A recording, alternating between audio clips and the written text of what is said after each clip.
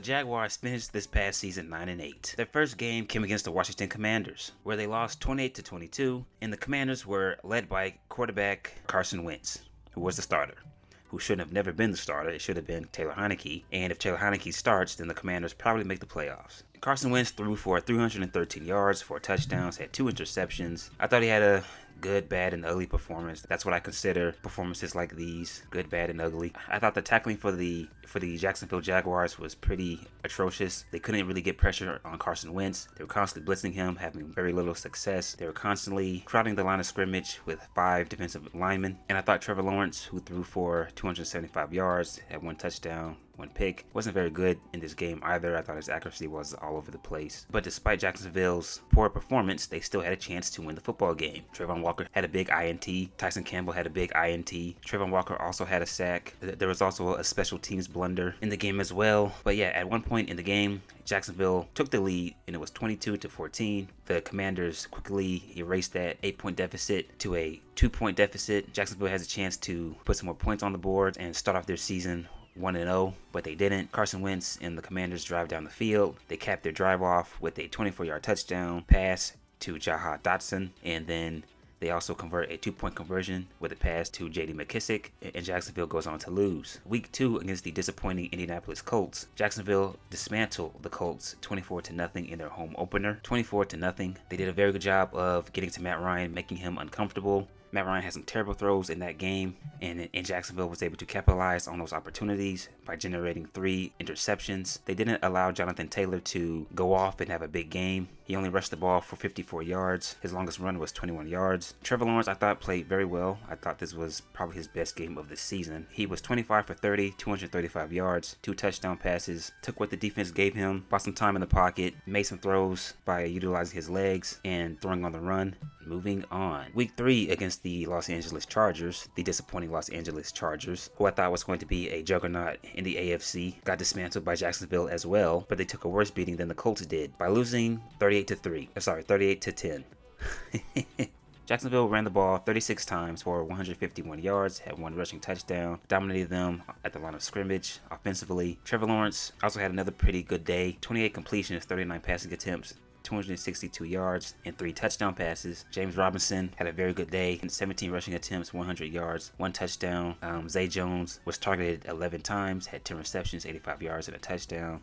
Christian Kirk, 9 targets, 6 receptions, 72 yards, 1 touchdown. And Marvin Jones, 7 targets, 4 receptions, 33 yards, and 1 touchdown. So, after that, I was like, okay, look at Jacksonville. You know, they're 2-1. They destroyed Los Angeles, who again I thought was going to be a major player in the AFC. And I was like, okay, look at Jacksonville being a sleeper team, kind of taking everyone by surprise. Can they keep this going? Week 4, they go up to Philadelphia on a rainy afternoon, but they lose 29-21. They jumped on them early, 14-0, but once Philly was able to settle down, they were able to run their offensive strategy, and the defense was able to clamp down on Jacksonville's offense. Philadelphia rushed the ball 50 times for a total of 210 yards, 4 rushing touchdowns. Trevor Lawrence wasn't very good. He had 11 completions, 23 passing attempts, 174 yards, 2 touchdowns, had an INT, had 4 fumbles, and lost them all. I thought he did a poor job of holding on to the football too very long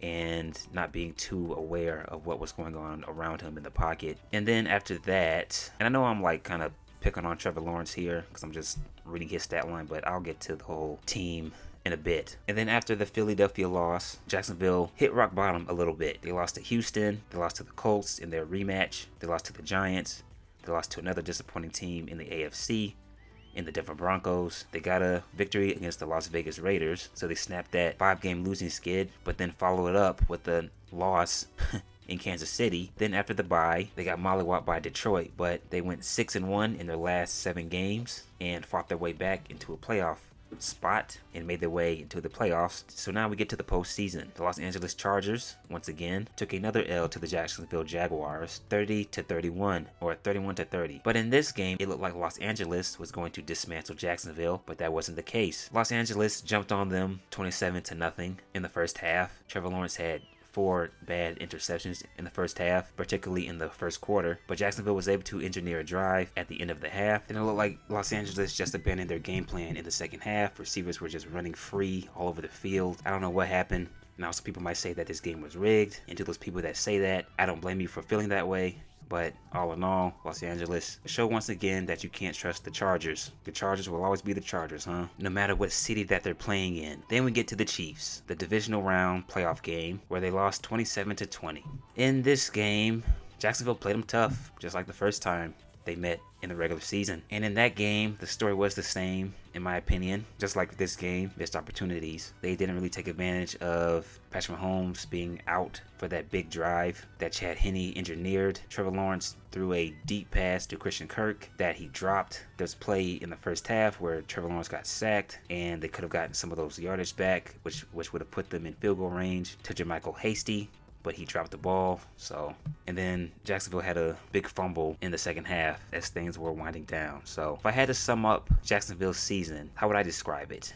2 words: missed opportunities. I would say missed opportunities is what killed the Jacksonville Jaguars season. There were games to where they had good drives, like in the Giants game, in the Denver Broncos game, even in the Texans game. They're driving down the field and Trevor Lawrence tries to force a bad pass and it gets picked off. Travis Etienne fumbles in that Giants game. Special teams wasn't very good. In the Chiefs game, the first time that they met in the regular season, the kicker Riley Patterson missed 2 field goals. He was 1 for 3. And then I believe it was in the second quarter, Trevor Lawrence throws a touchdown pass in the red zone to Evan Ingram, but that gets erased due to a penalty. Defensively, they really couldn't get consistent pressure on the quarterback, although they did ramp up their defensive success, them generating turnovers and creating havoc in the backfield, picked up in the second half of the season. But in the first half of the season, they weren't really having a whole lot of success. They weren't really getting to the quarterback. They were blitzing a lot because I think the coaching staff knows that they don't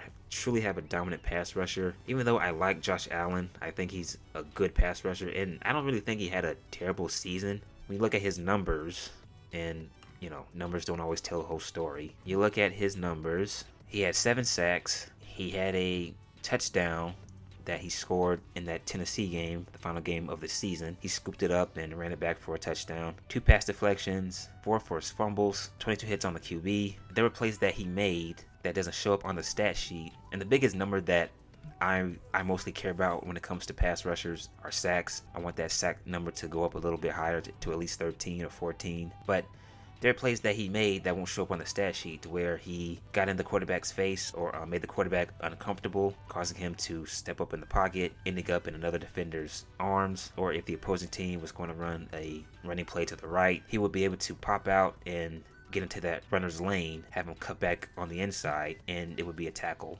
for no gain or for a loss. So I like Josh Allen. I just need him to be great instead of good. In the Chiefs game, he had no sacks, no QB hits. So the pass rush for Jacksonville has to be addressed. In the draft, they drafted a defensive tackle out of North Carolina, Raymond Vahasek. Then they got a defensive end out of Oklahoma State named Tyler Lacey. So I would say the biggest thing that they need to work on defensively is the pass rush. They need a consistent, dominant pass rusher like a TJ Watt when he's healthy. I think TJ Watt is the best pass rusher in the NFL when he's healthy. And Michael Parsons and Aaron Donald. So they need a guy like that. Hopefully Trayvon Walker will turn out to be that guy. I know he didn't really stand out too much, and he was a number overall pick, but he didn't really stand out too much this past season. And I don't really judge players too harshly when they get into the NFL. Not everyone's going to just show up and start dominating. It's going to take him a good minute. Hopefully in his 3rd year, he'll start to show some true progression for Jacksonville. And real quick, going back to the missed opportunities, in that Chiefs game, they had a chance to pick off Chad Henne. Foye Aluakon had a chance to pick him off. The ball got batted, and he had a chance to snatch it out of the air or to pick the ball off. Missed opportunities is what killed the Jacksonville Jaguars for the most part this season. Drop passes. Zay Jones had a lot of drop passes. He had 13 drops. Everyone else dropped the ball, but he stood out the most. So, do I think that Jacksonville can hang with the big boys in the AFC? And now, when I think of the AFC, what teams come to mind? The Chiefs, obviously. The Bills, the Bengals. Do I dare say the Chargers? Do I want to say the Chargers? I mean, they did make the playoffs, so I'll put them in there, but whatever. I'll have to account Denver, even though they looked terrible last year and they were another disappointment. I like to think that Russell Wilson and that Denver Broncos team won't be as bad as they were last year. now that Sean Payton is the new head coach. So I have to put them in there. And then there's the Jets. Now that they have Aaron Rodgers, I'm hesitant to put them in there as well because I don't know what they'll look like this season. They will struggle in the beginning. People are going to freak out, be like, oh, what's going on with the Jets? You know, Aaron Rodgers, is he done? This was a bad signing. Da da da da. It's like, okay, relax, people, relax. But this isn't about Aaron Rodgers and the Jets. So going off of what I do know, right? And that is the Bills and the Chiefs and the Bengals. Can the Jacksonville Jaguars beat the Bills if they meet in the playoffs? I think they have a chance of beating the Bills. Josh Allen. The Bills don't believe in a running game. Well, they do. They just believe in having their quarterback run the damn ball and hurdle over people, stiff arm people. The Bengals, that offensive line is still shaky. It's still not very good. I think Jacksonville's pass rush is good enough. If you take the pass rush that they had last season, put it against the offensive line for the Bengals that were there last season, I think they disrupt and get to Joe Burrow. And plus, Joe Burrow in the playoffs hasn't really been all that spectacular to me. There has been a whole lot of performances to where I go, whoa, you know, this guy is just lighting it up. You know, he's hitting guys on 20, 35 out routes and 40-yard post routes, 26-yard dig routes and stuff. He's made plays when he's needed to, when his team has absolutely needed a play to stay in the game, but he's only had one performance to where I thought he played very well, and that was against the Bills. But can they beat the Chiefs? Can they beat Patrick Mahomes and the Chiefs? They came close twice this past season if they just clean up the little things. I mean, who knows? I think they can. I mean, that's the beauty of sports. You don't always know what's going to happen. You look at the Bengals. I predicted the Chiefs would smash the Bengals, and they beat the Chiefs in Arrowhead in the AFC Championship game and went on to compete in a Super Bowl. The Bengals, okay? I did not pick the Bengals at all to be a Super Bowl contender. So I like Jacksonville. I do think that they have a chance to be a true sleeper team. Now that fat waste of space, Urban Meyer, is gone. Now that they have Doug Peterson, they have a nice structure. I think he's going to help out Trevor Lawrence a lot going forward. His offensive game plan for Trevor in that offense is to get the ball out of his hands quickly, hit guys on wide receiver screens, bubble screens, throw it in the flat, curl routes, shallow routes, or drag routes, creating one-on-one matchups with the linebackers, having the receivers run inside dig routes. And if he does take a shot down the field, it'll be like a corner route or a throw up the middle of the field to a tight end up the seams. And then have Jermichael Hasty and Travis Etienne. I like the James Robinson and Travis Etienne 1-2 punch a lot better, but they traded James Robinson to New York, to the Jets. Jermichael Hasty had his moments, but I just like that running back duo a lot better. Travis Etienne is the back. He's going to give you everything. He can catch out of the backfield. He's very good at running through running lanes, breaking tackles. He has good speed, and I think he's going to be a true asset for Trevor Lawrence going forward. So Doug Peterson's strategy is solid. It's balanced. He'll call up some throwing plays and then mix it up with the run, which is how offenses should be run nowadays.